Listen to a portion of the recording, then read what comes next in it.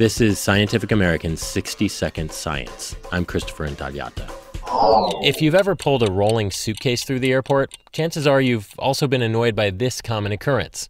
The suitcase starts rocking back and forth on each wheel and finally tips over. It's a very classic phenomena in physics. Sylvain Koreshtupan, a physicist at the University of Paris, Diderot. So if you perturb the system, it goes very easily unstable.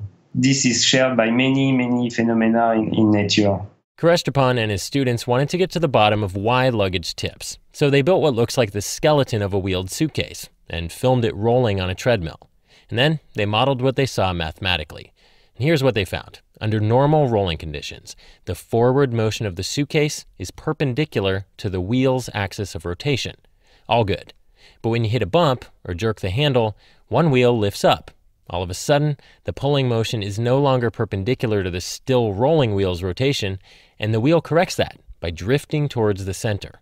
But by that time, the other wheel is coming down, the same thing happens, and now the suitcase is really rocking. And the first reaction that you would have maybe is to slow down. But actually, if you slow down, you will experience very big rocking oscillations. The way back to a smooth ride, he says, is to keep up your speed, or move even faster once rocking begins.